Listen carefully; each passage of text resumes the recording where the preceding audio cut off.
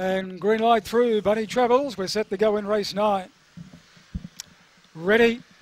Racing now. I'm Jacko stepped okay. So does Shadow Panther and Insidious Intent, which is going to go to the lead. Shadow Panther got cut out and colliding back in the field, 5-2-0 and Golden Leaf. Now Insidious Intent takes him into the back with a break of 2 lengths. Going the second now is Kenny's Lad. A length Chicka Fancy Man and Red Express. Followed then by I'm Jacko trying to work up underneath Red Express and got checked. Out wide 5-2-0 and well out of it Shadow Panther, but up to the home corner and the leader Insidious Intent kicked away from Kenny's Lad, and Insidious Intent beat Kenny's Lad. Chicka Fancy Man grabbed third. Trained by Jeffrey Alabin.